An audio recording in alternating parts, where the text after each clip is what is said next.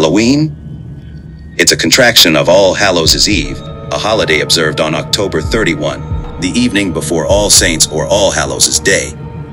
The celebration marks the day before the Western Christian feast of All Saints and initiates the season of Allhallowtide, which lasts 3 days and concludes with All Souls' Day.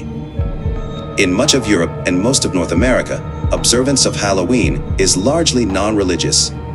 Halloween, in the modern world, is celebrated by dressing up as fictional characters, performing cosplay, and stuffing oneself with candies and pumpkin pies. Halloween is celebrated with a whole lot of grandeur and pomp all across the world.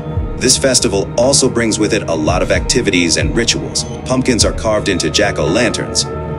Children visit their neighborhood houses for trick-or-treating.